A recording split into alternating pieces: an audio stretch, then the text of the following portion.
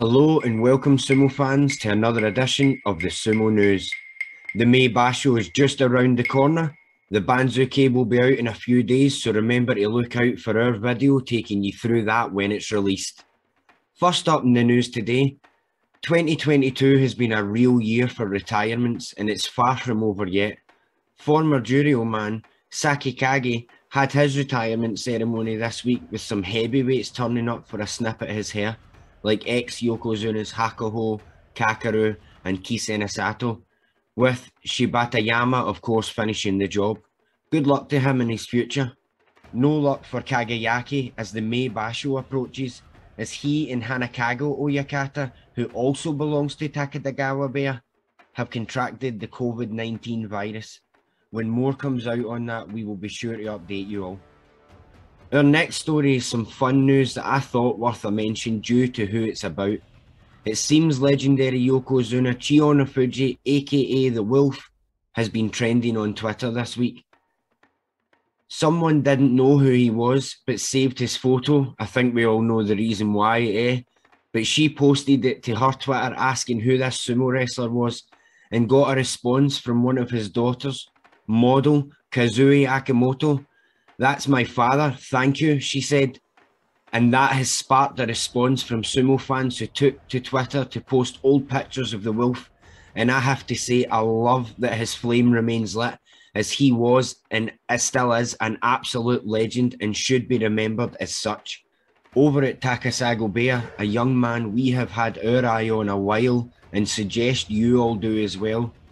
His name is Ishizaki, and he is becoming stronger all the time, being helped with training recently by former Ozeki Asanayama, and is looking very powerful, furiously pushing forward against a larger and more experienced man, able to block Asanayama's powerful left hand while at it, clearly making huge strides in his training. We will see his star rise soon, mark my words.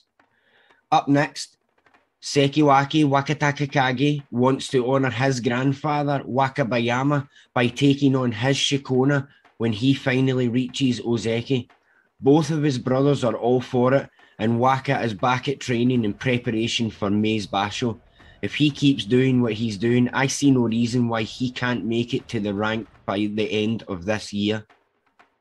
Ajigawa Oyakata, aka Uncle Sumo, posted some pictures of the tsuna construction, the tsuna uchi, which apparently only takes an hour each time.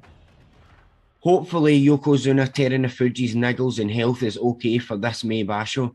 Ajigawa stated in an interview that the Yokozuna is back to facing salaried level stablemates, taking it day by day, and is working hard to make sure he is in the title race, as he failed to take any of the last couple of Yusho, so he will be entering May with extra determination.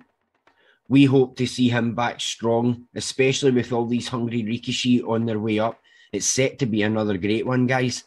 You can practically hear the stomachs rumble with the hunger for more. I love it. It's so great to see all these small guys staking their claims these days more and more.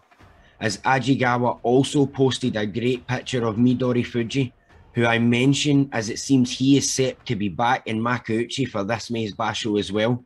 Come on. And finally, while we are on returns to Makuuchi, Oho managed enough to see himself return to the top division as well, and was gifted a new Akita Namahagi Kesho Mawashi for his efforts by local Akita financiers. Hopefully this time out can go better for him, as being the grandson of legendary Yokozuna Taiho cannot be an easy pressure on his mind. That's a big shadow to be under. And that's it for this little episode of the Sumo News. All links to articles and news in the description box, along with links to our social media platforms. Thank you so much for watching. And if you want to see more or keep up to date with all of World of Sumo's content, then here is how you do that. Like, subscribe, hit that bell. O Watanage!